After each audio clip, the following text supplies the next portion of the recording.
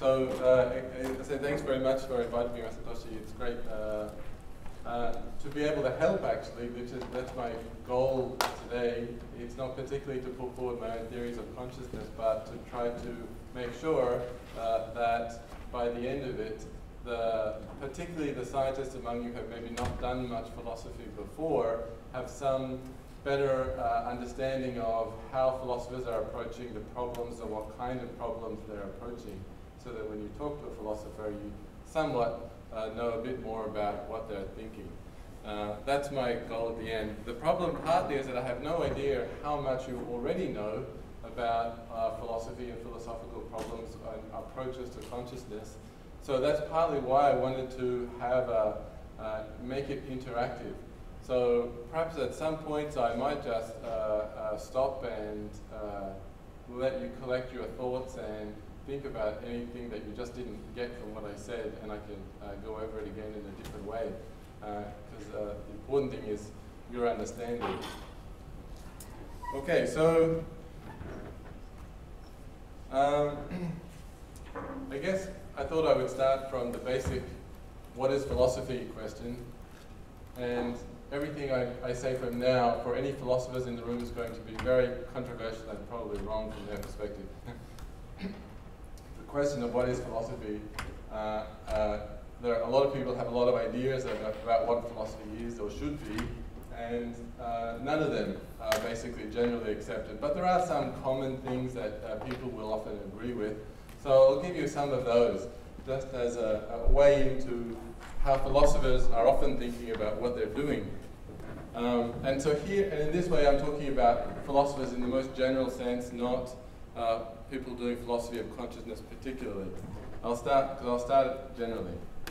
So here's one of them. This is going to strike you as very vague and unhelpful, but I'll read it anyway because a lot of philosophers will say that this accords with how they're imagining what they're doing. So Wilfrid Sellers in 1962 said this: that the aim of philosophy, abstractly formulated, is to understand how things in the broadest possible sense of the term hang together in the broadest possible sense of the term. And that's not going to be very helpful to you, but it's somehow for a lot of philosophers it helps them understand what they're doing. Another thing, though, that Sellers is famous for putting forward as the aim of philosophy is the reconciliation of what he called the scientific image with the manifest image. And what he meant by that is that so through science we build up a picture, a model, if you like, of how the world is. But we already have a picture of how the world is that we get from day-to-day experience and interacting with others and talking about things. We have in our own minds, and perceiving for that matter, we have a sense which is just manifest to us in daily life and what the world is like. Then we have this picture that we get from science about what the world is like. And part of the job of philosophy, or the main job of philosophy, according to Sellers, is to make these two somehow fit together into one package, if you like. So to reconcile the scientific image with the manifest image is one task of philosophy that a lot of philosophers, I think, would agree with. But here's another one. This is one I kind of like as well. That it's Wittgenstein had this idea, is often quoted, that a philosophical problem has the form, I don't know my way about. And that as a consequence of that, his analogy of what a philosopher is doing is to show the way out of the fly bottle. And it's a very enigmatic thing to say as well, but what he meant, and what a lot of philosophers thought around that time particularly, is that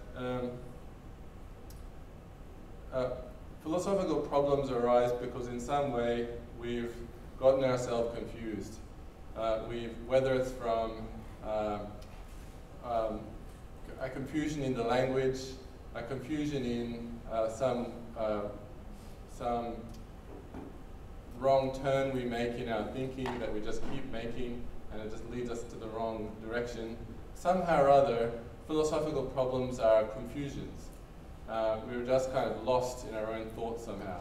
So the task of a philosopher then is to just try to untangle things so that you can see it a little bit more clearly. And once you've done that, then the idea is you no longer have a philosophical problem anymore. It's either obvious what the solution is, or perhaps in some way it's going to be just an easy problem, by which, in Chalmers' sense, meaning an empirical problem that you can just figure out by doing experiments or whatever. So that's one way that I kind of like. So philosophical problems are just ways that we've confused ourselves.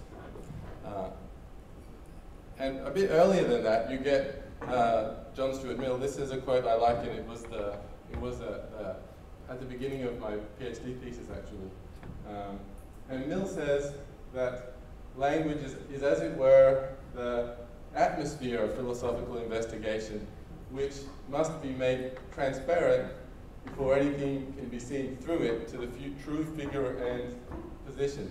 The idea is that, so within philosophy, you often find that we're talking about words and concepts. And the idea is that it's these words and concepts in a way which are tricking us, and we need to get clear about what we're talking about, and that can be often getting clear about how we're talking about something. And once we've figured that out, then we can go on and solve the problem. But we often find that at certain points we stop and start talking about the language. And that's another way, or a related way of talking about philosophy. This is a lot earlier than that, 1874, whereas Wittgenstein is more or less 80 years after this. But anyway, that hopefully gives you some sense of how philosophers are thinking about philosophy. It's definitely not the only way of thinking about philosophy, and as I say, probably for each philosopher in the room, in this room, there'll be a very different way of thinking about what philosophy is. But that gives you some sense. So this is the more difficult part of the tutorial. I thought I would give you a sense of how this was done in a kind of technical way 100 years ago or so. We had the beginnings of what's often called the linguistic turn in philosophy. And it starts with Bertrand Russell, or at least it starts with, actually before that, with Gottlob Frege. But Russell wrote a paper that did change the way that people think about how to approach a philosophical problem in terms of the language that's used in terms of the problem being the language. And I'll just go through this example, and I'm not sure that it will get the point across, but let me just give the example. So there was a problem in philosophy. The problem was of terms that refer to things like, in this case, the King of France, the present King of France. And Russell had a problem. There was a problem with this sentence. The present King of France is bald. The problem is that there is no king in France. France doesn't have a king. So what does this refer to? The phrase. And there was a big problem about this, because if you say it refers to, well, nothing, it's kind of an empty set, right? But if that's what the word means, then everything which refers to something that doesn't exist means the same thing. So it can't be that the meaning is this empty set. It's got to mean something, it's got to pick out something. So people were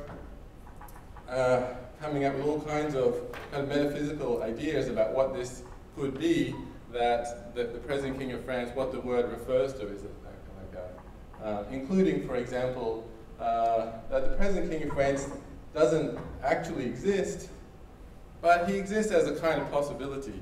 So the possible King of France or something, or the King of France has some kind of reality in order for us to talk about him, but doesn't actually exist. People were getting really in knots trying to solve this problem. And Russell's solution was kind of ingenious. It's in a paper called On Denoting.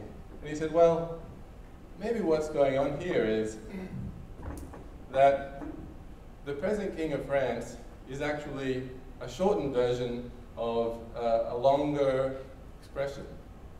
And when we say the present King of France is bald, we're actually saying a couple of things in here. And one of them is that there is a King of France, and the other is that that person is bald. Actually, I didn't mean to go so fast. Let me go back one further step. So the other problem with this sentence, the present King of France is bald, is that it doesn't clearly have a truth value. This was important particularly to people in a logical frame of mind for whom every sentence like this has got to be true or false. There aren't any in-betweens. So this was also a problem. The present King of France is it true or false? Well, it's obviously not true, but it's not false either because there just isn't such a person.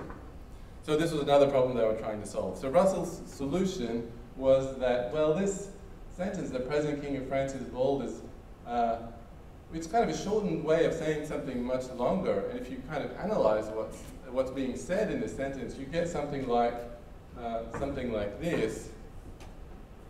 Something like this. So there is currently a king in France, and that person is bald. And now we have a sentence that's just clearly false. There isn't, because there isn't a king in France. We're just saying something false. And there's no problem of referring to a non-existent entity. You're just postulating something. Right? So Russell's Russell was very proud of this solution, and this became one of the classics in analytic philosophy. And it started a trend, and the trend was to try to solve problems in this kind of way by thinking of the problem as not inherent in the topic itself in a sense, but not caused by some complexity in the world, but rather the problem is caused by a complexity, our not understanding the complexity of our own, what we're saying, of our own language. So this is, in a sense, the beginning of analytic philosophy, and so people went on to do this kind of thing meaning to try to figure out a solution to a problem in terms of trying to understand what we're saying and untangle that. The style of analysis changed. In Russell's time, it was very much transforming a sentence into logical form and predicate calculus and that kind of thing, but that's not the only way to do it. Still, you will find people trying to figure out first what is maybe the problem here is not with the phenomenon, maybe it's with the way that we're talking about the phenomenon, the way that we're thinking about it. We're confusing ourselves because we usually have to use language even to think about things, right? So anyway, I don't know how clear that is, but I wanted to give you a sense of how philosophy has been done and kind of the change that the linguistic term brought about into thinking of things in a much more linguistic way. Okay, so that's a sense of what is philosophy. It's a very simplistic and one-sided sense, but I hope that gives you some idea for those of you who this is new to. So methodology. Philosophers always have a problem with methodology on grant forms, where you'll be asked, what's the methodology for a study? As a philosopher, my inclination is to say something like, well, I'm going to think a lot, and that's what I'm going to do. That's how I'm going to solve this problem. And that's in a way what we're taught to say. The philosophers don't tend to be taught that there is a methodology of philosophy. There are just problems, and however you can solve the problem, solve it. And nevertheless, you can pick out some common, let's say, strategies that philosophers will use. And I don't think these are things that are done only in philosophy, but there are things that, in some ways, as a group, characterize how philosophers go about things. Yes, and you will see some philosophers defending the idea of a methodology which is unique to philosophy, which is particular to philosophy. I'm not sure that's true, but certainly there, as a group, you can find as a kind of cluster of things that people do to solve problems. You will find something like this. Now let me just go through them. So at the top you've got, of course, logic and reasoning, including everything from Aristotle's original studies into syllogism. Syllogism as in if A then B, A therefore B. This kind of simple syllogism is something that Aristotle wrote about, and there are lots of patterns like that that were described, but then much more recently you have the logic, both formal and informal logic, which are of course part of the methodology of not just philosophy, but of course logic is now its own field in a sense, and it's debatable whether it's, in some ways, whether it's philosophy anymore. So the other one is fallacy spotting. So a fallacy is it's a kind of reasoning which is intuitive but also wrong. So there are lots of fallacies actually. Not all of them are philosophical fallacies, but so here's a famous fallacy of let's say it's called affirming the consequent. So the syllogism I just gave you, if A then B, A therefore B. So it's kind of natural for people to make this following reasoning. If A then B, B therefore A. It's a kind of natural way for people to reason, but it's known to be, it's obviously not valid, right? So that's a famous fallacy, but there are other fallacies that are not just, so here's I guess you would call it a probabilistic fallacy. It's not particularly a philosophical one. Do you know that, you must know the gambler's fallacy, which is if I'm doing roulette and I roll, red 10 times, if you ask me what's the probability that the next one will be red, I'm going to say, well, it can't be even. It's got to be more probable that the next one's going to be black. That's obviously a fallacy, but it's not particularly a philosopher's fallacy, but it's an intuitive way that people naturally think that we also know on reflection that it's the wrong way to think. So fallacy spotting is one thing that philosophers have done, which is why, we might have to go to this. You'll see philosophy departments, this is not showing. Philosophy departments, I'm going to just try to show you this. It might not work.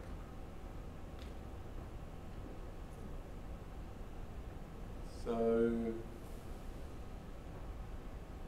yeah, if you can see, this is just the Department of Philosophy College in Texas, and they'll have, they'll have, to help their students, lists of fallacies.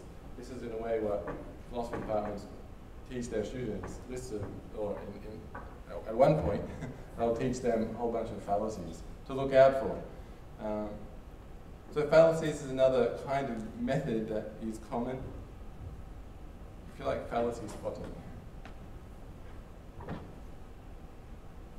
So clarification of language is another thing that philosophers are known to do a lot. And by that I mean disambiguation.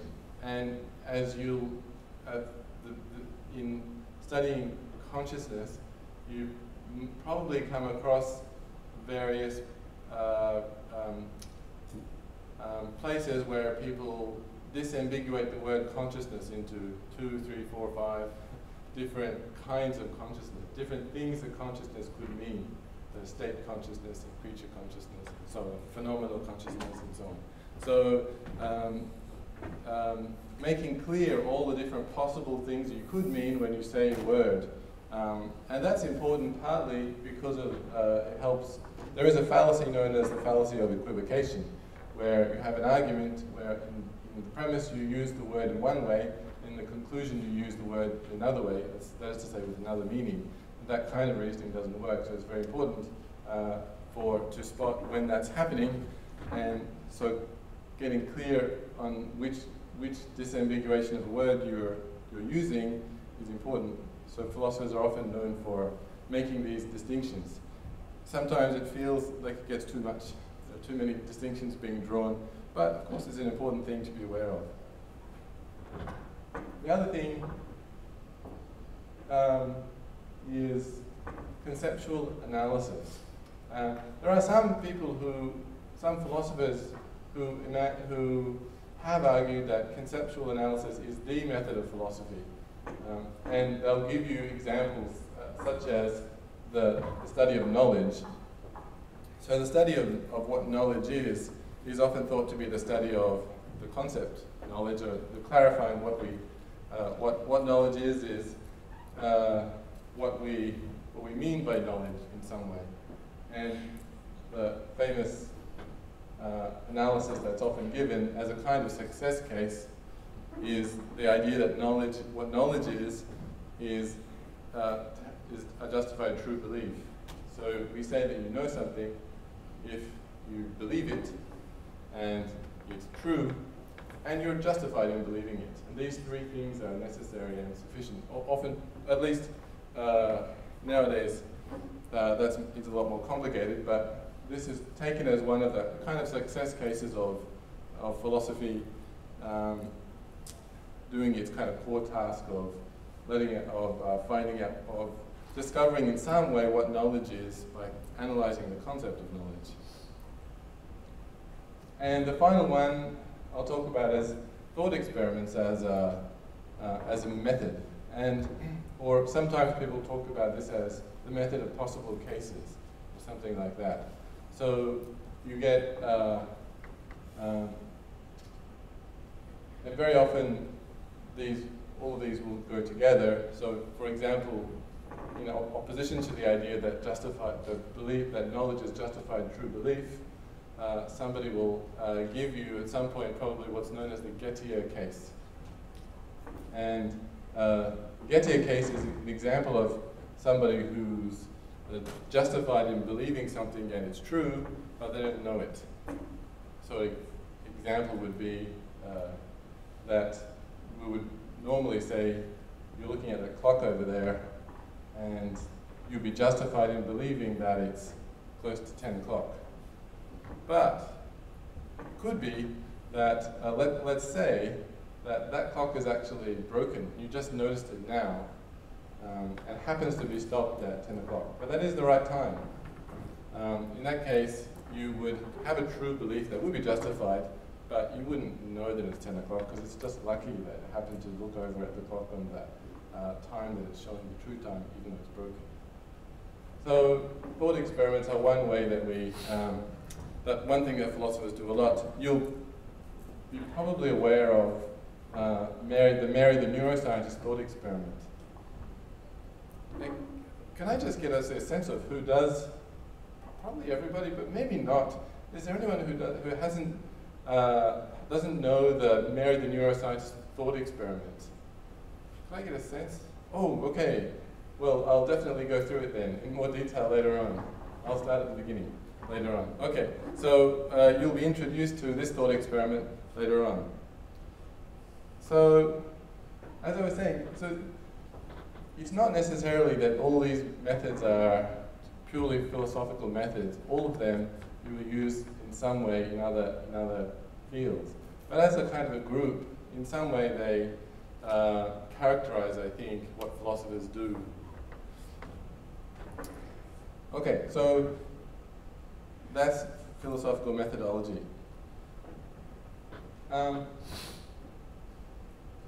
So before I get on to the consciousness part of this, and I realized, I was wondering whether I'd have enough time, but I've only got this far, and it's already half an hour. So I wanted to give you just my quick take on this. The way that I think about philosophy is something like the avoidance of what I'll just call a thought trap. So this can be a fallacy, but I'll just call it a thought trap is a train of thought or reasoning that we ought to avoid, but for some reason we find intuitive and we keep falling into it. And philosophy is the task of finding and making clear these thought traps. It's kind of a negative conception, but it can involve positive theories of why we do this. You know, why this kind of reasoning is so attractive to us. Otherwise, it is kind of a negative conception. So in that sense, a question like what is consciousness isn't a philosophical question, but it can become a philosophical question if we suspect that the answers to it are falling prey to some kind of thought trap, I'll just call it. There are some kind of, whether it's a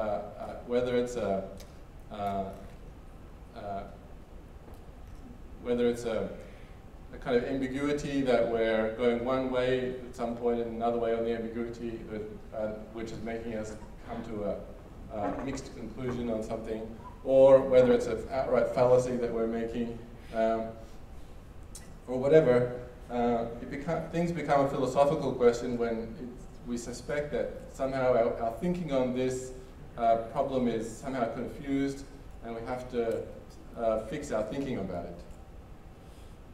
At least, okay, I'm not going to subject you to any more of my takes on things, but I thought I would at least give that much.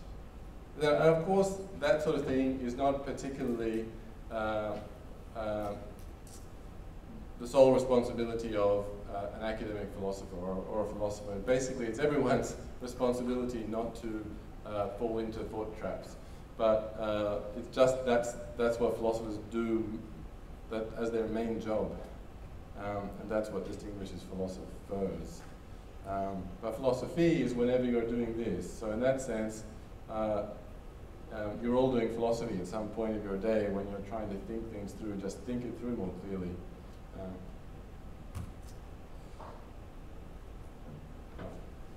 Okay, so now I thought I would kind of apply these, or show you how these are or have been applied to problems in philosophy of mind and particularly of consciousness. So let me go through these. I actually couldn't think of one for logic or reasoning, a logical approach to the problem of consciousness or mind. There probably is one, and I just don't know of it. Does anyone know a logical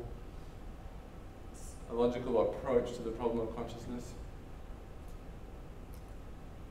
I forgot to mention at the beginning that if you're another philosopher in this audience, I automatically think of you as my fellow tutor in this tutorial.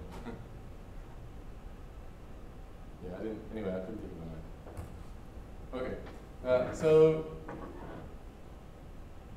I'll call this a fallacy. Maybe not everybody calls it a fallacy, but it's this is a brilliant one. Ryle's kind of dismantling of an argument by Descartes. I'll give you the argument first. I don't know if you've come across it, but it's a really strong argument. So here it is. Anything that's physical has dimensions. It's extended is actually what Descartes would say. Anything that's physical has some dimensions. You know, it has a width. That's what defines being physical in a certain sense. Being physical means having dimensions.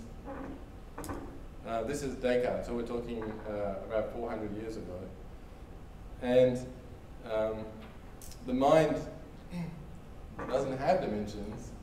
There's no real answer if I ask you how wide is your mind? Where is the center of it? It just doesn't have dimensions in that sense.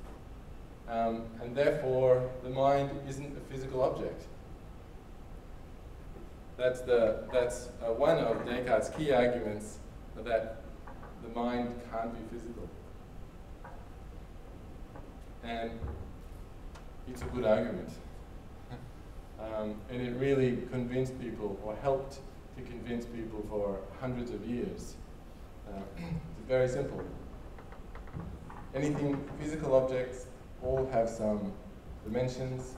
The mind doesn't have dimensions, isn't extended, therefore the mind isn't a physical object.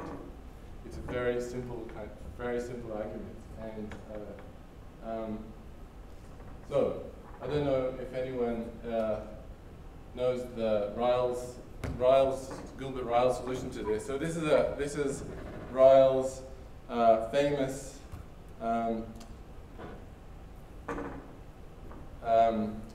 solution.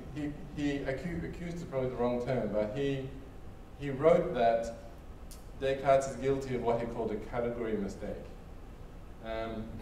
And category mistake is, well, here's Gilbert Ryle's 1950 answer to Descartes' argument.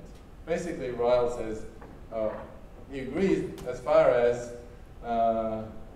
that the mind can't be a physical object.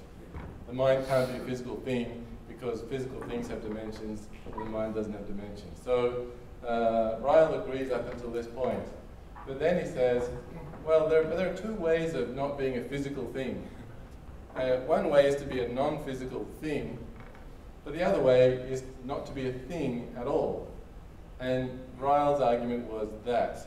So the mind is not a thing, and this was what he calls Descartes' category mistake. He put it into the wrong mind, into the wrong ontological category. Minds are not things, they are something else. And of course, as you may know, Ryle is famous for his behavioristic theory of the mind. The mind is what we do, how things function. It's a kind of event, if you like. It's not a thing, not an object, and therefore not a physical object.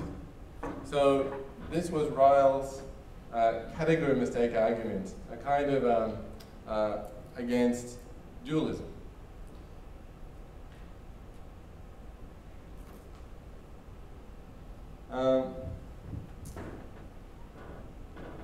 So I thought I'd give another example of a fallacy. Again, I'm not totally sure everyone would call this a fallacy. But yeah, the idea is this, and this comes up in especially discussions about consciousness. Here's the intuitive idea. It's that, well, if I'm aware of something, then there's got to be something that I'm aware of, which easily translates to, if I'm aware of something, then there exists, there is something I'm aware of. This is a really intuitive thing to think, because it feels like it's just a slight grammatical change in the sentence, right? It doesn't feel like you're really changing the first and the last things being said at all. So, but there is a fallacy here that's been pointed out earliest, I suppose, by Brentano. And the idea is, before I point out the fallacy, this comes about in discussions of consciousness because people very often go from, I'm aware of a red sensation, and therefore there is a red sensation that I'm aware of. And so it's very intuitive, right? It feels like, how could this fail to be true? So, I haven't put the solution to the problem.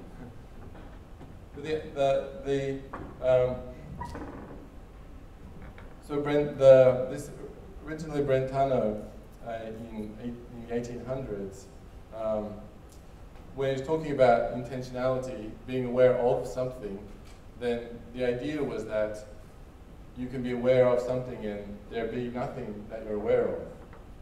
And that's often the case when you're dreaming, you're hallucinating, you're thinking just thinking of Golden Mountain. Doesn't mean that there's a Golden Mountain. Intentionality, being aware of, has that feature. You can be aware of something that doesn't exist. So in that case, it's just not true that if I'm aware of something, then there is something that I'm aware of. Those two things mean something different. And that's something to be aware of, and that people like, like Dennett will often emphasize this in his arguments about consciousness. We can be aware of, just because we're aware of a phenomenon, a quality, let's say, doesn't mean that there is a quality, that there is something that has those features that we're aware of. Okay, so disambiguation, I'm not even going to go into this really, except because you've probably read many places where they disambiguate the word consciousness, and it's useful and necessary, even if it seems sort of pedantic sometimes. The idea of the basic distinction between the idea of creature consciousness, the idea of a whole animal being conscious, as opposed to the idea of some state within that animal being conscious, you know, belief being conscious, or as opposed to unconscious, or you know, a desire being conscious or unconscious. So that kind of distinction is a really useful distinction, which I guess philosophers have made. But if there are some scientists who made this distinction, then they were in their philosophical mode when they made it, so it doesn't matter for my purposes. Okay, so conceptual analysis is this has come up in as a kind of controversial method in philosophy in some ways, but here is where it first appeared really strongly, I guess, in the idea of pain being a brain state. And before I get to the pain case, I'll go through what's regarded in some quarters at least as a much more obvious case of water. So you want to ask, well, what is water? The first thing that you need to do is to ask yourself, well, what do you mean by that? What do you mean by water? And you'll need a clear answer to that before you can actually go and do your studies about what water is. But that'll then give you the answer. So if I ask you what is water, well, it's the stuff, you know, in this cup, rains comes out of the water comes out of the tap, it's in the seas, it's wet, and so on. If that's the answer you give, when someone just asks you what is water, meaning in a way, what do you mean by water? Firstly, you give an answer to that, and then a person can then go, well, so you mean like the stuff in this cup? Then you say yes, they'll say, okay, let's go and study what that is. And they'll discover that what's in that cup is just a bunch of H2O molecules. And then you'll know that water is H2O molecules. That's the idea of beginning by some kind of conceptual analysis and connecting that to an empirical research. That's this kind of way of proceeding is sometimes known as the Canberra plan. That in all cases, this is how we figure out what there is, and its nature. So in the case of sensation of red, this was done by J.J.C. Smart in a paper in 1959 called Sensations and Brain Processes. And he applied this kind of answer to what is a sensation of red. And it's a bit unlike water in the sense that you can't give it to somebody to study because it seems it has this kind of private element. But Jack Smart thought, well, there is a sense in which we do mean something when, and you can explain what you mean when someone asks you, what's a sensation of red? You know, you can tell them, well, it's the state that you're in when someone shoves a tomato before your eyes, or you're seeing blood, or you're seeing maybe that red folder, over there. Here, the state you're in, the state when we're in, when we look at things that we agree are red. That's what it is. That's what a red sensation is. And then the idea was this gives you then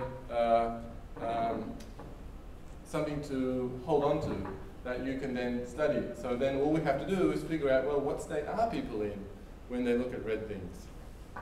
Once we figure that out, then we figured out what is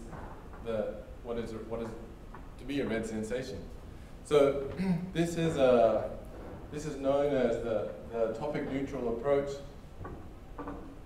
which resulted in the identity theory of mind-brain.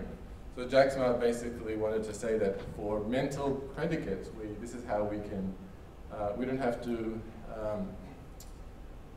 we can discover that there are brain processes in this kind of way. At the same time, people were, this is just after Ryle published his category mistake argument. So in that sense, these are something of a piece. So, right, but it's not the end of the story, because there are now particularly a lot of people who will deny that red sensation means that. But that's not what we mean by a red sensation. That it means something a little bit different, maybe something more like just, you know, this, looking at a red object and it's this feeling, or something like this. So, and if that's true, it might be more difficult to do this method. But that's the idea, and you'll see people still arguing for this kind of way. In fact, I argued for this in my PhD thesis, but that's a whole other story.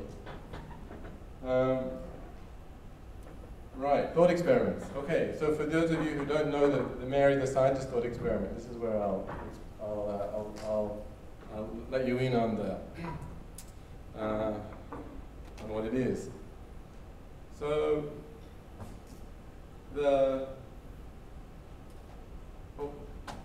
maybe I'll stop there, because Mary the neuroscientist is going to take a little while. It's an important thought experiment to keep in mind, but it's going to take a little while to do so.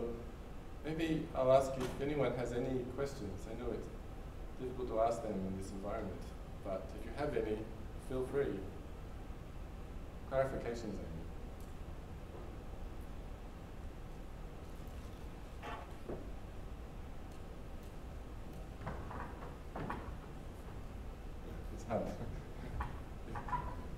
Okay, that's fine. So in that case, let me go on. So, but I do want to make sure that I don't just end up by confusing everybody. So if there are things that you want me just to go over, or then please at some point feel free to go up to that mic and just ask me to say something in more detail. Okay, so Mary the neuroscientist. So here's a thought experiment that is fantastically influential in philosophy of mind, and I suppose in some way, well, in philosophy of mind at least. So the idea is this, and the conclusions of the argument is going to be that Mary the that phenomenal consciousness, or consciousness, let's say, is not physical. That's going to be the conclusion. So it has to be a fairly powerful thought experiment to get you to believe that, right? So here goes. So we imagine that there is a neuroscientist. We call her Mary. She was called Mary. And this neuroscientist has come to know everything that there is to know about how the brain works and how it functions. And I guess we also imagine she knows everything about integrated information theory. She knows everything there is to know about the functioning of the brain and how to describe it. And she knows how color perception works. But she's never actually seen in color, turns out. So she's just spent her whole life in a black and white room, not able to see color. So just as an aside, you're probably going to say this point, but if she's never seen color, probably she wouldn't be able to suddenly see color, right? But we ignore that. She happens never to have seen color, but she has the ability to see color. And she's just never seen red, and she's just never seen anything colored. But she knows how color vision works. To the molecule. Okay, so one day she goes out of her black and white environment and she suddenly sees a red post box. and she has a red experience for the first time ever. And we're asked, so does she learn anything? At that moment that she sees a red thing for the first time, does she learn anything? And the answer we're encouraged to give, or that Frank Jackson, whose argument that this is, thought thought it's obvious, and many people think it's obvious, that she does. She learns what a red experience is like, what it's like to have a red experience. She didn't know that before, and now she knows it. Therefore, she learns something. There's some fact about the universe that she didn't know, and now she knows. Namely, what it's actually like to have a red experience. So, if there's some fact that she now knows that she didn't know before, but she knew all of the physical facts, down to the molecule. She knew all that. So that means that what it's like to have a red experience is a different fact from all those physical facts. So that means all the physical facts aren't enough to describe, aren't enough to, let's say, amount to an experience of red. So there's more to a red experience than all physical facts you could describe. Therefore, red conscious experiences in general, if we generalize, are non-physical, have some kind of non-physical nature. That's the conclusion. So that's the Mary the neuroscientist argument, otherwise known as the knowledge argument, because it crucially involves the idea that when Mary sees the red thing for the first time, she gains new knowledge. And what could that knowledge be if not so about some non-physical fact? So that's the Mary the neuroscientist, and it's been a very powerful argument. I'm not going to weigh in on it. I just wanted to describe it because this is published in 1982, I believe, and a follow-up paper in 1983, because so many people disagreed with it.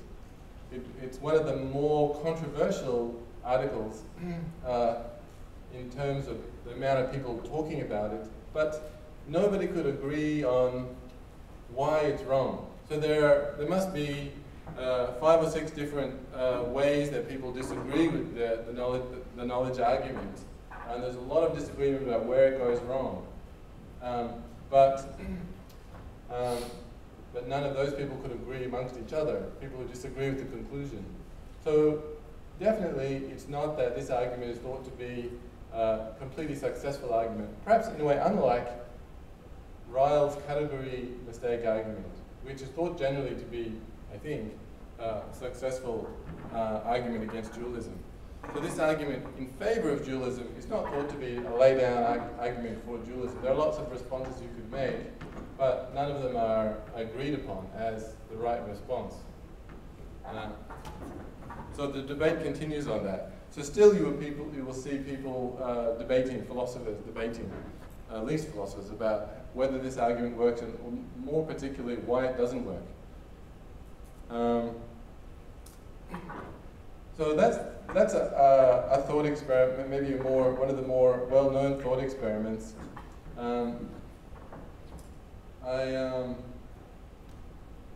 It's worth being cautious, and one of the lessons, one of the things people have said about this, the Mary the neuroscientist argument, is to be aware that thought experiments have limitations.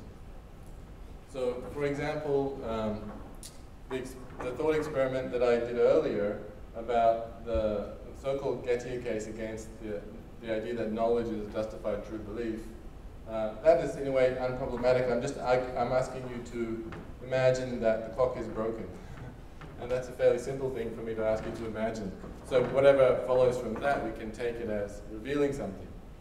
But when I ask you to imagine neuroscientist who knows everything there is about the brain and how it works, then what exactly am I asking you to imagine, and can you really do that? Is an interesting question. And some people have thought that it's not really possible for you to imagine that. You can imagine somebody saying that they know everything. You can imagine someone being regarded as knowing everything, but can you really imagine someone knowing everything? So thought experiments have limitations. Thought have limitations.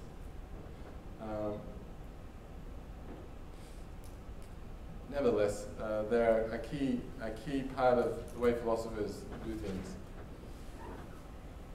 Okay, here's just a problem that I thought I have to add in, and it's a little bit out of nowhere. But before we get on to more hard and harder problems of consciousness, I wanted to just describe this problem because it's related to various other problems, and it's rather a serious one. And it's called the problem of mental causation. And the problem is really that these three statements aren't compatible. And no one can really figure out which one to throw away, or rather, they don't want to throw away any, maybe except for the third one. Okay, so here's the idea. The idea is physics is causally closed. But what that means is that in order to, in some way, in order to account for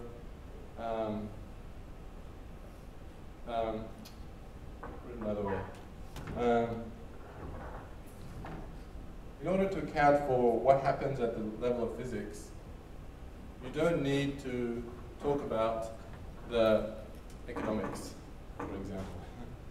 In that sense, physics is kind of separate from economics, right? It doesn't have, you don't need to talk about, well, you know, these molecules are moving this way over here, but then interest rates went up, and so therefore, that kind of chain of causal reasoning doesn't happen in physics.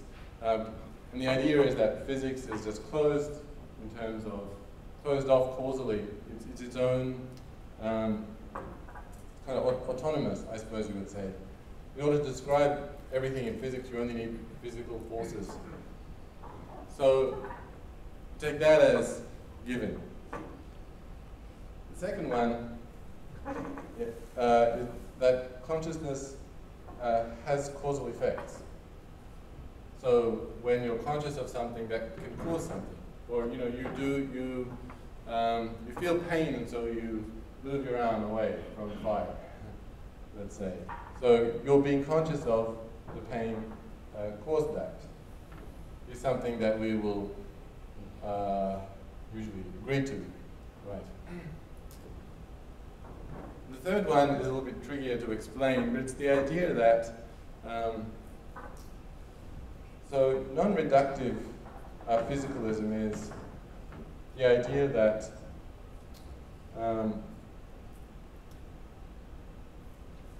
that we gain something by keeping mental vocabulary that we couldn't, even in principle, we couldn't do without talking about minds and consciousness and things above the physical. That there's a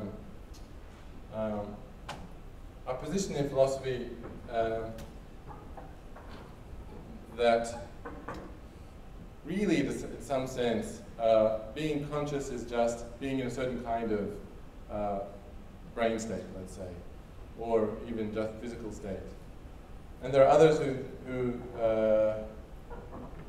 think that mental vocabulary is, or mental concepts are, and that they describe a part of the way the world is that would be left out if you were to just reduce everything and talk about how the molecule, what the molecules are doing.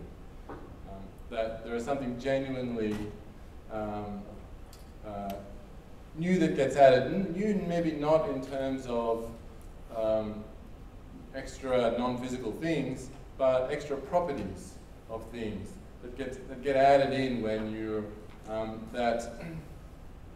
make it somehow necessary, or at least non-redundant, to use mental vocabulary to talk about people seeing things and believing things and being conscious of things. That this actually adds something. That consciousness itself, as such, has some effect. That's, broadly speaking, well, in fact, I've just pointed out the incompatibility, I suppose. So non-reductive physicalism is a popular idea like that we can't reduce mental vocabulary, mental terms, mental concepts down to just physical, molecular terms. And so that idea doesn't sit very comfortably, or perhaps it even is just incompatible with the first two.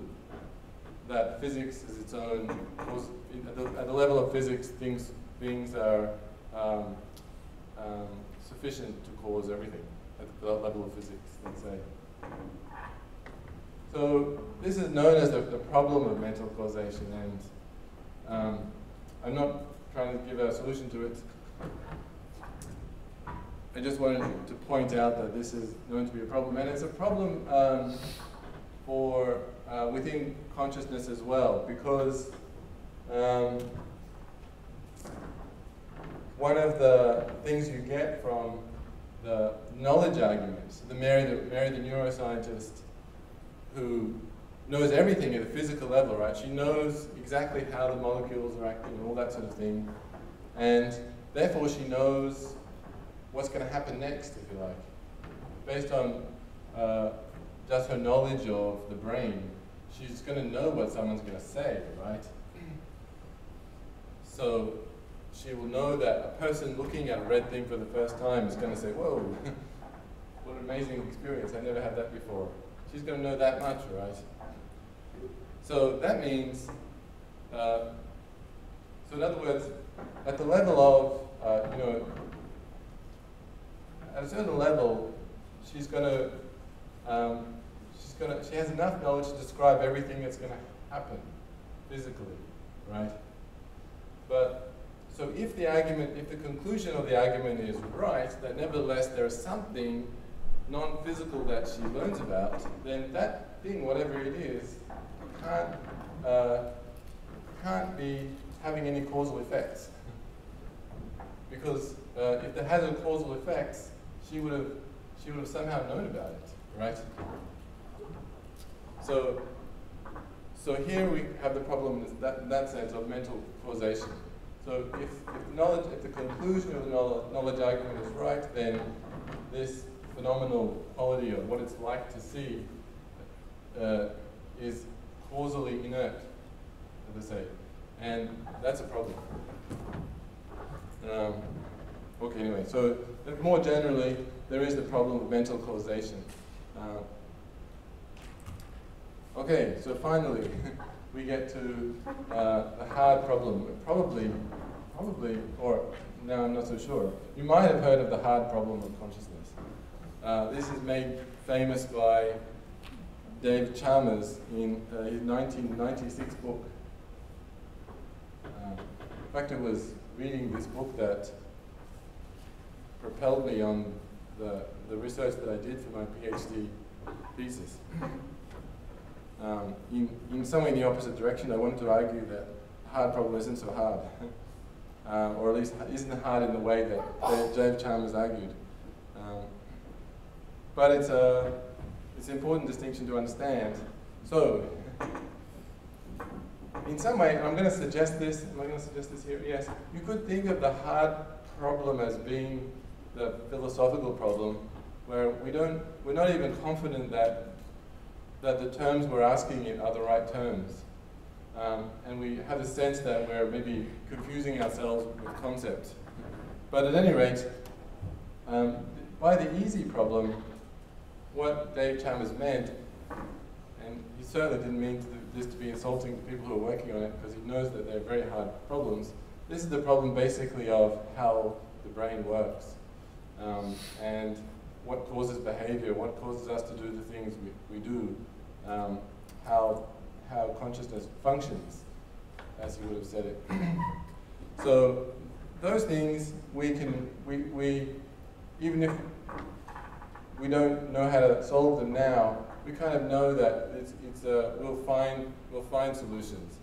There's a kind of incrementally we'll get there. We have some sort of confidence in that. The hard problem is something that we don't have any confidence about, even that.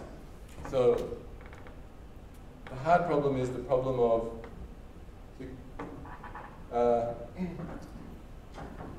why, when I look at a red thing, I have this particular sensation.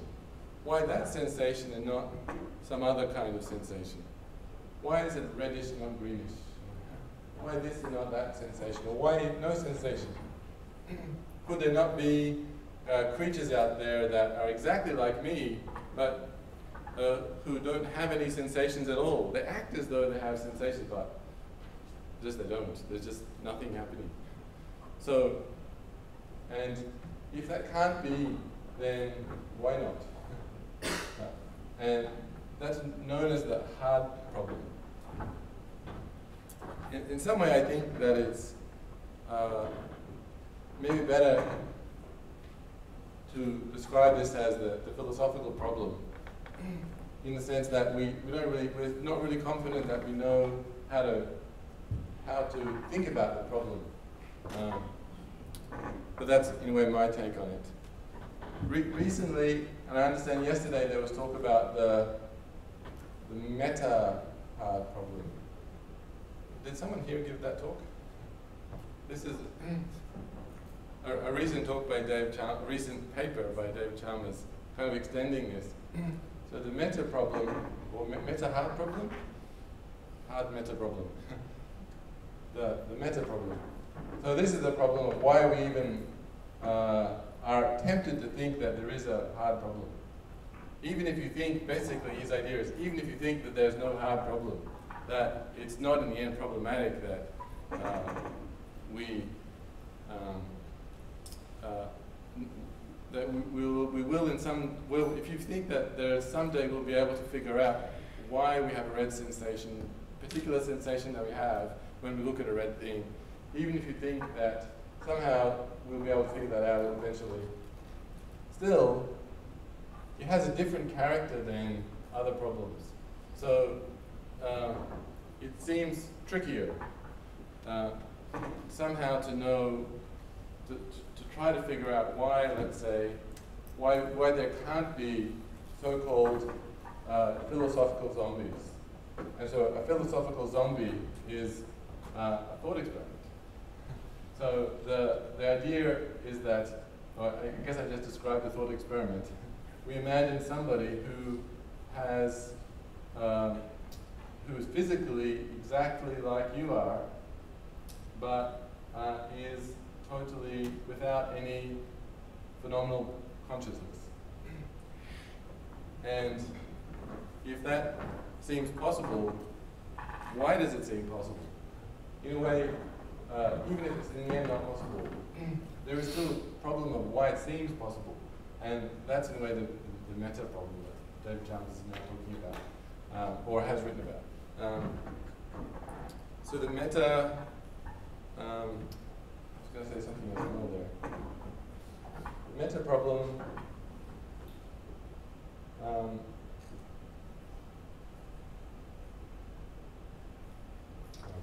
I lost my train of thought on that one. If I think about it again, I will. Is it kind of psychological one? Because we are tempted to. So yeah. This right. In a way, you can think of it. I think you can think of it as, but it's more like, yeah. So why do we think there's a problem? If you're asking why do we think anything, then that's kind of psychological question, right? But the question, why is it more problematic? It might not be a psychological. That answer might not be psychological. Why is it harder to figure out? Why does it seem possible? It might be not exactly just a psychological question, but it's definitely in that realm of why do we? Yeah, you could say, and if we were to figure that one out, maybe that would be an advance. So why do we think that there could be somebody who's physically like me, but totally without any phenomenal conscious properties, without any consciousness? Why do we even think that? If we knew that answer to that, then that would be, I think, a solution to the meta problem. And maybe even by extension a solution to the hard problem, but I don't know if that Dave Chalmers thinks of these as connected in that way. The meta problem is that why consciousness is different. In a way, it's the as you probably know, consciousness studies is very new, and this meeting is part of a new movement, let's say, to study consciousness, and it was regarded as not kind of not legitimate in a way for decades. And so the meta problem could be thought of as, what is that? What's different about consciousness that we think of it in this kind of way? So what's different about consciousness as opposed to all the other properties that we use? There's no problem about beliefs and desires, and all these mental terms have this relatively unproblematic features. We kind of feel like we can study them. Consciousness itself has a different character somehow. It seems harder, more harder to get a grip on, harder to talk about, harder to know how to approach.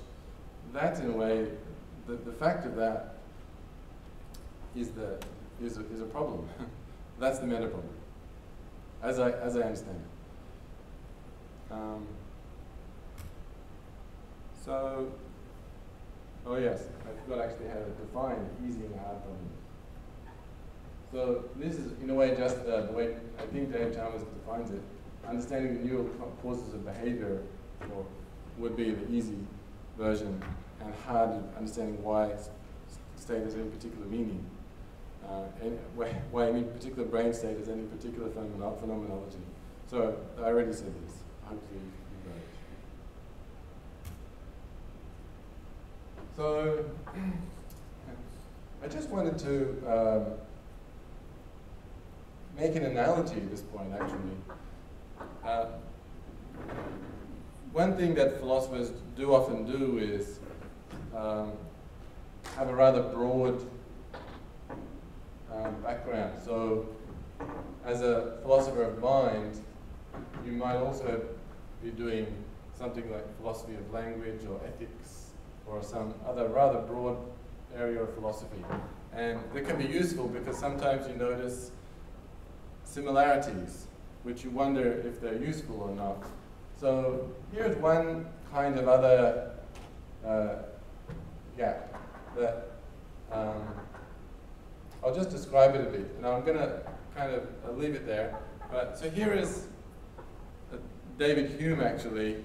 It's a long quote. I'll explain a bit first. So there's consciousness is not the only thing that we wonder if it's how to think about it. There are other aspects of human life that we also wonder a lot about, whether we've really got this the wrong way around somehow. And ethics is one of these. And meta-ethics is the study of what is it to be ethically right, ethically wrong, good, bad, these kind of terms. What's the, what are they? Do they exist really?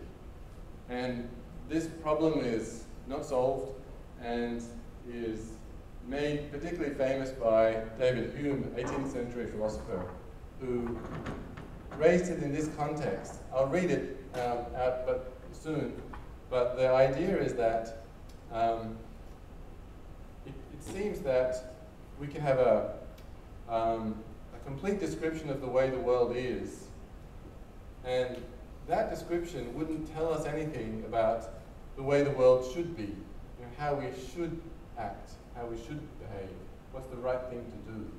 It seems that we don't get that from this kind of description of how the world is.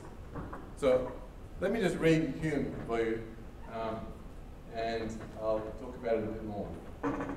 So this is Hume in 1738 saying this. So in every system of morality, the author proceeds for some time in the ordinary way of reasoning and establishes the being of a god or makes observations concerning human affairs, when of a sudden I'm surprised to find that instead of the usual copulations of propositions is and is not, I meet with no proposition that's not connected with an ought or an ought not. This change is imperceptible, but it is, however, of the last consequence. Whereas this ought or ought not expresses some new relation or affirmation, it is necessary that it should be observed and explained, and at the same time that a reason should be given for what seems altogether inconceivable, how this new relation can be a deduction from the others which are entirely different from it. The distinction of vice and virtue is not founded merely on the relations of objects, nor is it perceived by reason. So, in a sense, Hume is talking about a kind of explanatory gap. What explains whether something is right or wrong? It seems like no description of the world can do that, because no description of something is the case can get you to what ought to be the case. Anyway, this is Hume's raising of the problem of the whole idea, in a sense, of right and wrong, is and ought, and where we get that from. We can even understand it as there being a kind of easy and hard, maybe even meta problem. So we can easily understand consequences of our actions. Well, I say easily. we know how to understand the consequences of our actions. We can. It's not particularly problematic to try to think about what's going to happen if I do this and this and this and this. We can figure that out. Or it might be difficult, maybe sometimes in principle impossible, in practice impossible, but in principle we know how to do it. So, oops, sorry for typing there. The hard problem for Hume is understanding why we ought to bring about any particular one of those consequences, why any of them are good or bad or whatever. So this seems, for Hume, there's a kind of just an unbridgeable gap between how things are and how they ought to be. And I say that asterisk hard is supposed to be meta. So there is a kind of meta problem there to be solved as well, which is to understand why we're inclined to think of some experiences good and bad, good and others, some consequences as good, others as bad at all. Why are we even inclined to think in that way? So that's a kind of meta problem. So, and I'm bringing this up purely just to give a kind of analogy, which philosophers do sometimes do, to totally different fields, different areas of philosophy, just to try to think through it if the solution of a problem in another area might help. But I wanted to just give you a flavor of that this is not the only part of philosophy where these kind of gaps exist. Okay, so shall we take a short break? Like 5-minute break, because I'm then going to go into the harder problem.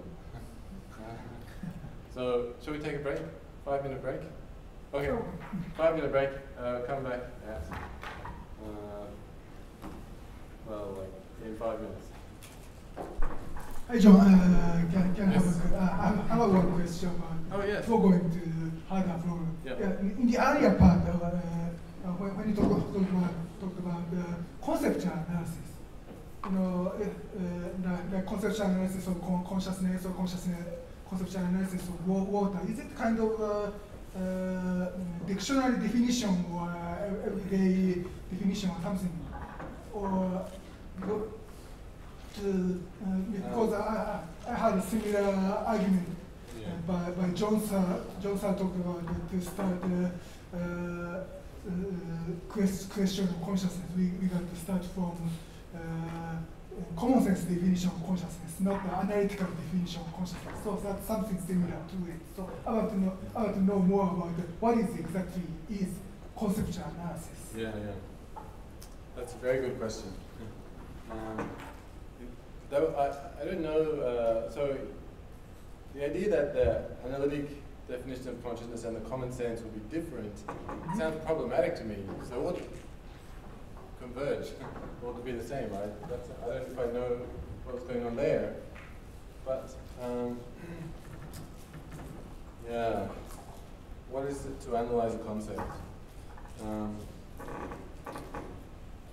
There's a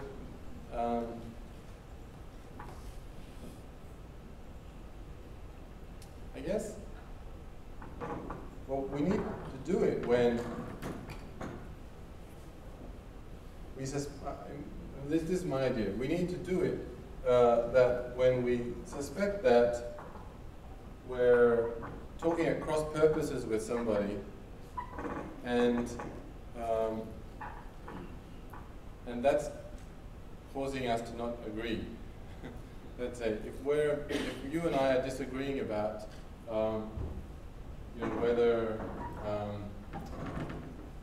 whether I know something, then it might be that I'm using a different sense of know than you are, and one way of solving that will be to actually talk about, well, what do we mean by to know, and how you figure that out, what we mean by to know, is, so, well, one way is to go to the dictionary, but the dictionary is just somebody's idea of how to swap the words for some other words, right? It might not be a very detailed or insightful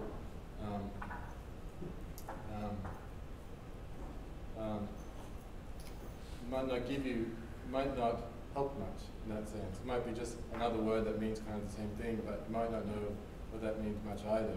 Or at least the ambiguity might be in that word too. So you might have to work harder to figure out, to separate out, if you like, what different things you could be meaning and what we actually mean by this word. I'm not sure this is helping. Thank you very much. There was something else I was going to say too, now I've forgotten what. Oh, so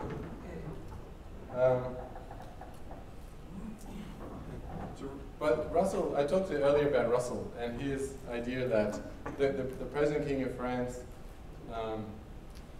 actually means there is a King of France and Russell took that to be one of the things Russell seems to have been proud of is that he figured out the correct analysis of the word the. So the word the is a kind of something that we didn't really know before what it meant, although we use it all the time. You know, the King of France. For Russell, we use these words and we communicate them, but we don't necessarily consciously think about how much we're communicating when we use these words. So, the King of France. Well, if you say that, then you mean that there is a King of France. That's one of the things you mean. And there are these things which are just part of our shared understanding and shared use of a word, but we just might not know what that is, especially for a complicated word like consciousness. So how to do it? Well, how to analyze the word? There are lots of ways, and nowadays we have the beginnings of movement in philosophy called experimental philosophy, XY, and their idea is that this is a kind of empirical question actually. conceptual analysis is a kind of linguistic study. We need to do surveys and ask and find out by probing people, testing, surveying, questionnaires, all this, what people are meaning by it. And that can often involve thought experiments. So what would you say in this case? And that's what we often ask ourselves. And that's why thought experiments are really useful. We give a thought experiment and we ask, is this a case of knowledge, do you think? And person might respond saying, well, doesn't really seem like it to me. I don't think they know in that case. Well, then that gives us some clue about what we mean by a word like know. So that's, anyway, so that's an extended and rambling answer to your question, but I hope that it helps. Yeah, conceptual analysis is controversial. Is there any other questions that anybody had about the preceding? Yes, from a philosopher. Yeah, use the microphone.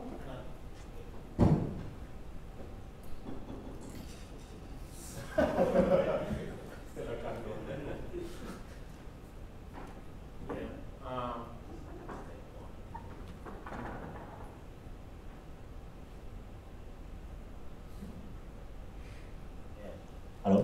Yeah. I know that when Jackson proposed his various room argument, he's defending epiphenomenalism. I'm not sure that the argument implies epiphenomenalism. That part's confused me a little bit. Yes. So can you explain that, please? Yes. I agree with you that there are many people who don't think that it implies epiphenomenalism. That is, that qualia have no causal power. But certainly the argument, the paper is called, well, no, not the paper. Is it the second paper? Which is called Epiphenomenal Qualia. That's the title of the paper. So at least at that time, Jackson thought that it implied epiphenomenalism. And there are ways of getting out of that consequence, I know. That would take us into really philosophical territory that maybe it's better not to go into. I'm interested in your ideas about why it doesn't. But I totally agree with you that it's not the. Many people take it that it doesn't imply epiphenomenalism. Although that's a problem, right? You have to somehow try to escape it, to escape that consequence. Anyway, that's the best I'll do now, but I'll talk to you later about it. Philosopher to philosopher. Any other questions?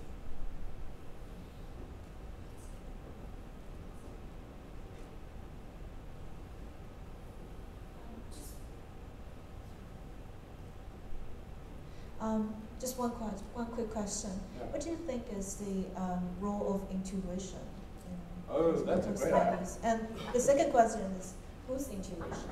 Yeah, that is a great question. I didn't even think till now that I left that off the methodology section. Intuition is not a methodology. I don't think it's actually a methodology, but definitely.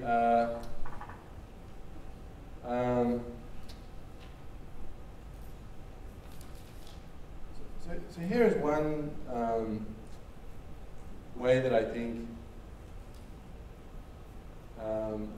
I think there are a couple of ways that intuition is used in philosophy, and one of them is for semantic questions, where people will be asked, kind of, well, the clock stopped. You've just the clock stop happens to be the right time of day that you look at it. You know, and you'll say no, it doesn't. I don't think you know in that case, just lucky. And there you're using, it's a kind of, you might say semantic intuition,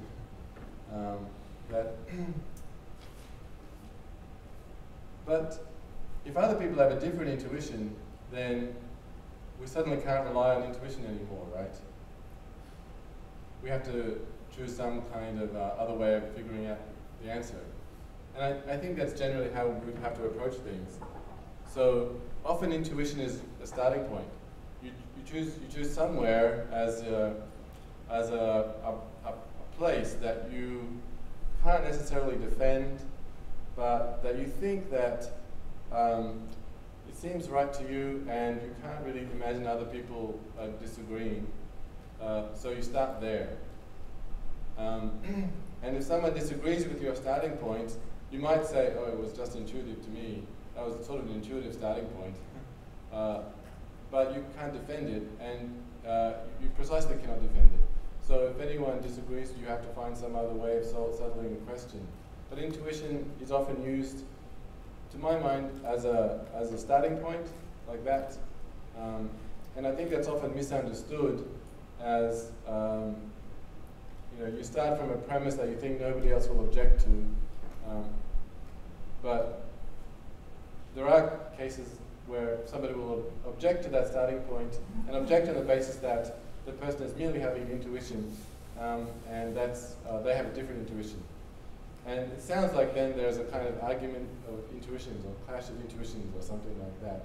But it's really just a clash of what's an agreed upon starting point in that case, I think. And if there's no shared intuition, then that's not a good starting point. That's one case. Another case, the semantic case is a little bit different, I think. If I ask you what you look at the clock, it's stopped, but it stopped at exactly the right time. So do you know the time looking at that clock? And you say, sure, you know. And I say, and someone else says, no, you don't know that. In that case, in this case, the person who has a different intuition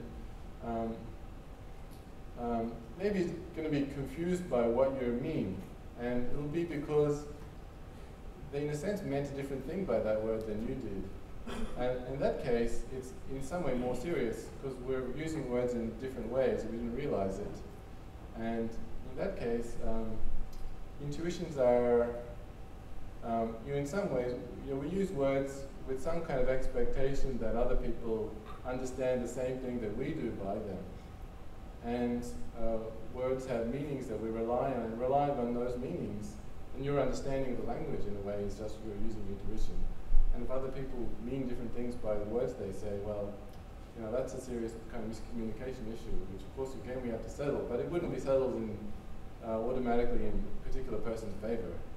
It would have to be some other way of just finding out where people are getting their intuitions from in that case, and then going from there. I don't know if that answers your question. I think behind this question that there's this worry that lots of discussions in philosophy is based on intuition that's probably only shared by philosophers. That's only shared by philosophers. Yeah. That's cruel, that kind. I think, yeah.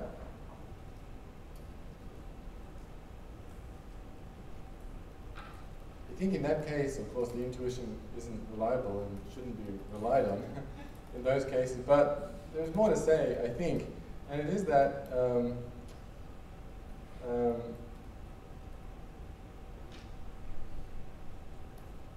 philosophers are do sometimes use words in a technical sense, like phenomenology or qualia or something like this. And I think that they're not always aware, in a way that becomes part of their ordinary vocabulary, and feel like they have intuitions about its use. But these words are actually technical and no one else has any intuitions about them. And that can happen just because you become part of a, I don't know, put it another way. What I was saying earlier about intuition being just of an assumed shared starting point, let's say. It might be that among philosophers that there do arise these assumed shared starting points, but they only arise among philosophers because of the various discussions that they've been having. And in the case where they're not shared by others, that is a kind of serious problem, I think. You get, particularly I think in philosophy, you get a lot of, I don't know, non-physicalistic kind of intuitions that are problematic, I think. But, yes, I don't know. I totally take your point, and I think it probably does happen but I think that one thing that I want to encourage is that when you do have it, you don't share the intuition, that you should not think twice about saying it. It is an argument that you don't share that intuition. Then you have the person you're talking to has to find some other way of settling the question. And certainly, philosophers' intuitions are not particularly to be privileged. So I think that if it seems that that's how the discussion is going, that the philosophy intuition, because they're philosophers, they have special intuitions. That's definitely not the case, and I think that if it looks like that's being assumed to be the case, then it's wrong, and you should feel free to disagree on the basis that you don't share the intuition. Does that help? Are there any more questions? Yeah, I didn't talk about intuitions, and it comes up a lot in philosophy. In fact, there are whole books about intuition, which one could get into now. Are there any other questions before I push on with the harder question? I think you might have to get up, Heshkin, and or is the there it is, sorry.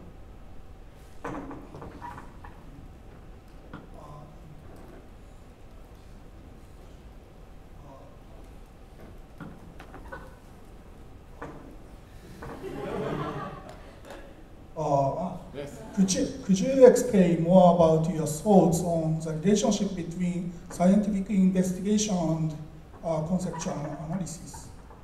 Oh, scientific, you mean the Jack Smart, the water case that I went to earlier? As an example. Could I explain my source? Yeah, thoughts. My thoughts, my own thoughts.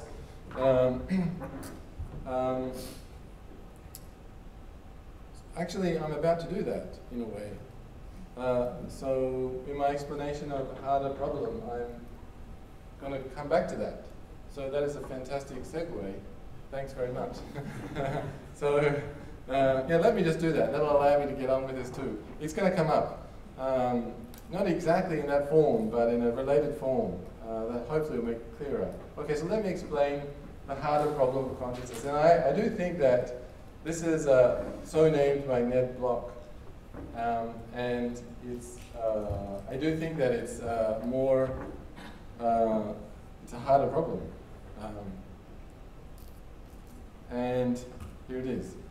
Okay, so the idea, the thing that we want out of a theory of consciousness is a theory that is not chauvinistic, that it doesn't apply just in the human case. Somehow, at least, we, as a starting point, imagine that consciousness is something that other kinds of beings could have, that we could create artificial consciousness, and you know, that doesn't have to have a brain. And in order for, so in order to think that, we've got to think beyond the brain, if you like, that there's consciousness. We've got to think of a fully general theory of what is consciousness. And so in order to do that, what we need is we need to collect all the samples. We're representative, if you like. We need to know first, so what in the universe is conscious, so that we can figure out what's the thing that they have in common. And that will presumably give us a general theory. Or at least that will be a starting point, right? But in our case, in the case of consciousness, we only have ourselves that we know are conscious. And we know that by introspection. So we know that we're conscious because we feel the consciousness, if you like. So we know we're conscious. We can guess that other things that are kind of like us are conscious, So, you know, animals which are sort of more like us, we're more likely to think that they're conscious. And that seems to be based on just closeness to us. But that's all. And but that as a way of picking out what's conscious, just similarity to us, seems like a really biased kind of way of picking out what's conscious in the world. So we don't have we can't really be confident in that method of picking out what's conscious. And that means we don't have a way of even starting to be able to gather the materials to have a general theory of consciousness. So this is the Hardo problem, Ned Block's Hardo problem. So that's the whole argument. I'm just going to go through it more step by step. So and here we get to a water case. So if I want to know what something is, we need a kind of a rule of thumb for picking it out in the first place. So let's say water. You need or say I put it there, you need a kind of working definition. What's the phenomenon that you want to find out about? And if I got right.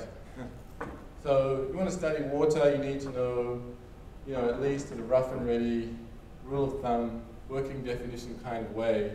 So what is the water, so that I can get it and study it.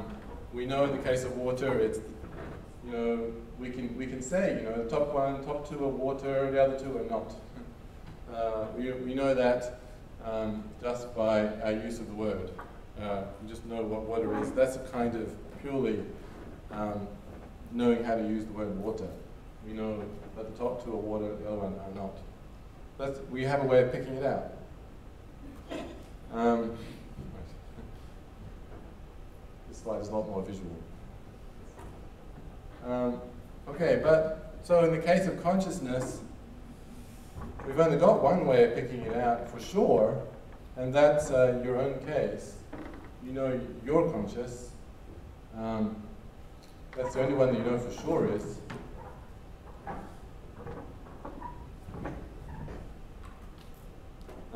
Right.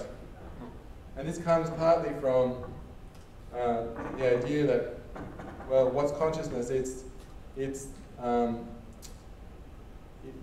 something that it's a state that it feels like to be in. It's the state that when we're thinking of Mary seeing redness for the first time, she has red experience. Well, that's what it is. Having that kind of thing. It's got to feel like something. It's got to feel like something from the inside, let's say. And if it doesn't, then you're not conscious. So in that sense, we have a way of picking it out, a very clear way of picking it out, but that only applies to us. And one individual is not really enough. Okay, so the other way of picking out is chauvinistic, the next premise. So this is actually an old problem. It's called the problem of other minds. How do we know that anything else has a mind? And one statement of this problem comes from 150 years ago. John Stuart Mill wrote this kind of commonsensical answer to the problem of other minds. How do you know other human beings have minds? Well, he said, I conclude other human beings have feelings like me because first, they have bodies like me, which I know in my own case is the antecedent condition of feelings. And because, secondly, they exhibit the acts and other outward signs which, in my own case, I know by experience to be caused by feelings. So, it's a kind of, by outward similarity, we guess a kind of inward similarity. That's the idea. But that doesn't allow you to rationally conclude that in the case of something which is radically not like you, you can't really make any conclusions about how it feels to be them. This is, of course, the problem of Nagel's problem of the bat, if you know that one. So, so because let's say we're only entitled to think of things conscious that are like us, because that's how we know consciousness. We just guess from a number of similarities, let's say. Outward similarities imply some kind of general similarities, which implies similarity of consciousness, because it's just, part of the general similarity. But something which is not like you in various ways, well, maybe they lack consciousness. So there's no rational way to conclude anything not like you physically is or isn't conscious. Okay, the next premise, therefore, we have no confidence that we have a way of just picking out instances of consciousness in the general case. So neither method, so method meaning neither inward observation, neither introspection, nor by just general similarity, give us a way of ruling in or out creatures that are not similar. So Ned Block has, in his paper, he talks about the case of Commander Data from the Star Trek series, The Next Generation. It's from the 80s. I don't know if you've seen it. But at any rate, the thing about Commander Data in this series is that he's a character who is a robot, android, but his brain is, or rather, what's in his head is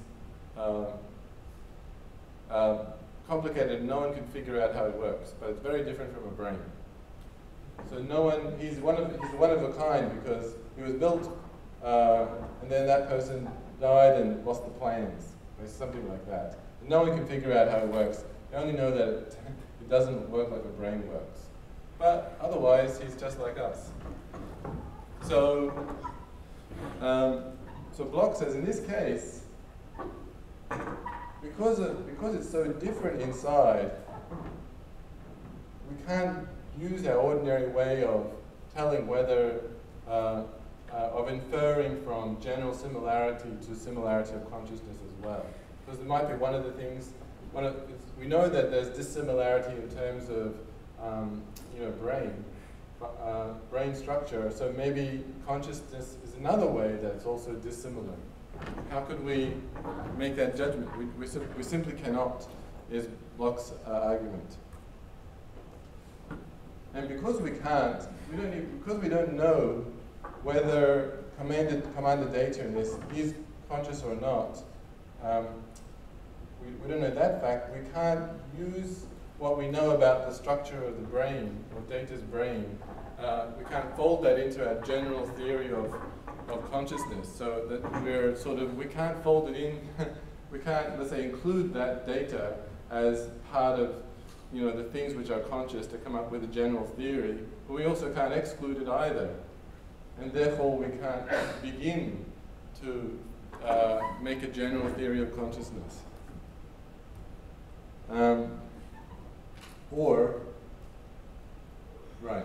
Any theory of consciousness has to be just a theory of what causes behavior. That's another conclusion that I particularly myself want to make. Forget about that one. So this is a quote from this article called The Harder Problem of Consciousness.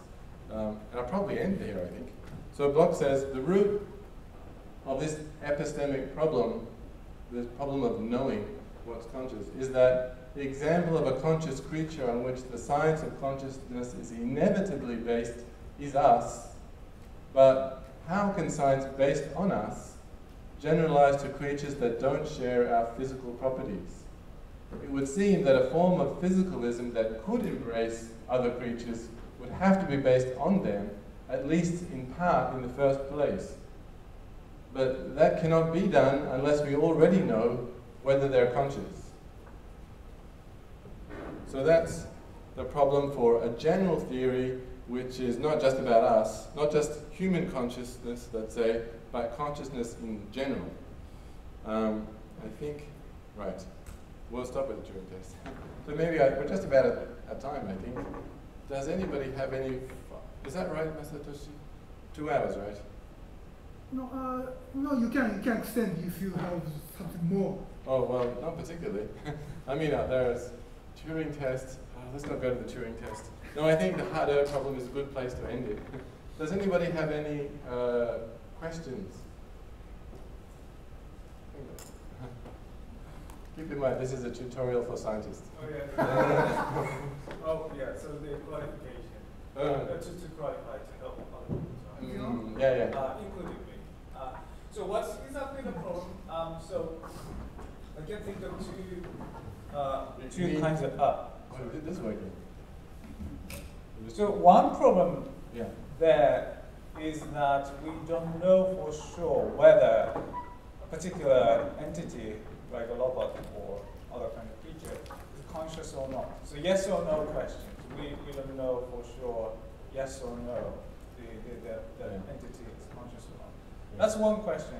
The other question is that even if we know for sure that that entity is conscious, we don't know for sure what kind of consciousness that entity has. So the Kind of consciousness. Yeah, so the bat. So you talk about bats, Yeah. the Nagels.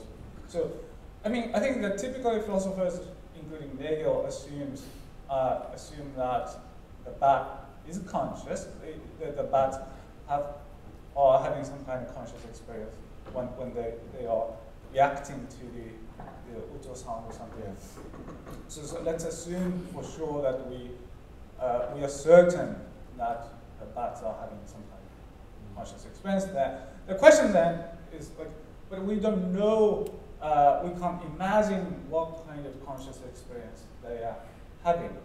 So that's another problem, right? So Yeah, because if you want to have a general theory of consciousness, then we want to look at all the cases, all the variations of consciousness, Right. and see what's really common, what's really different. Yeah.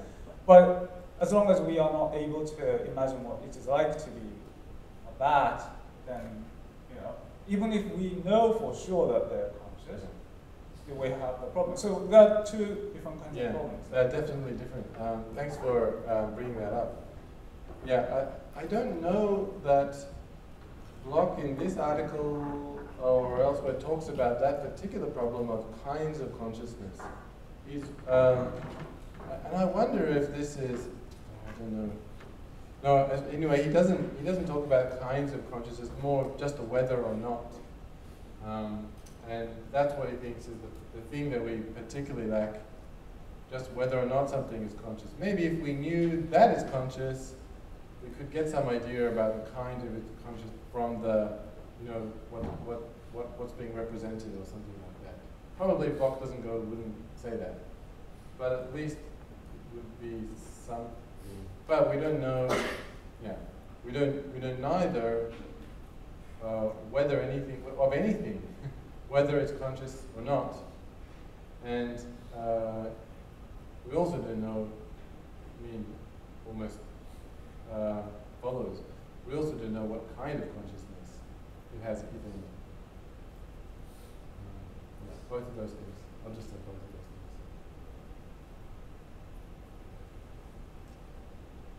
things. Any more questions?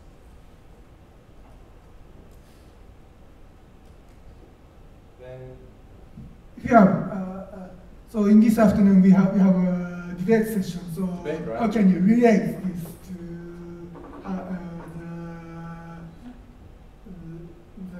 the question for debate session 1? How to collaborate? Right. Yes, I know that this debate is happening in the afternoon, right? Between whether philosophy is useful for a scientist and the other way around. I actually don't have any thoughts I want to put forward here about it. It's a really interesting question. I should just wait until the debate to talk about that. Yeah, in some ways I think of them as different problems. There are philosophical problems and then there are scientific problems. It's partly how I divided up the hard and easy problem into the scientific problem and the philosophical one. whether that's in the end, but that implies no collaboration. So that sounds pessimistic. No, I don't want to be pessimistic with this meeting. And it must not be the end of the story, because I know that there is, in fact, a lot of fruitful collaboration between philosophers and scientists. And partly I do think that, so philosophical problems are everywhere. And philosophical problems are often confusions, fallacies, ambiguities, all of these things that philosophers spend their time dealing with, and which they think of as often the main problem to deal with. Those things are everywhere, and particularly in a field like consciousness studies where there's so much uncertainty about the terms and the concepts being used, that philosophers have got to be useful there. But yeah, maybe I should just leave it there. So the debate is starting at 1:30, and until then there's nothing? That's in 2 hours. 3 p.m. Okay, all right. So anyway, I'll be around then for the debate as well, so feel free to come and grill me or disagree with me in the meantime. And thanks very much for your attention.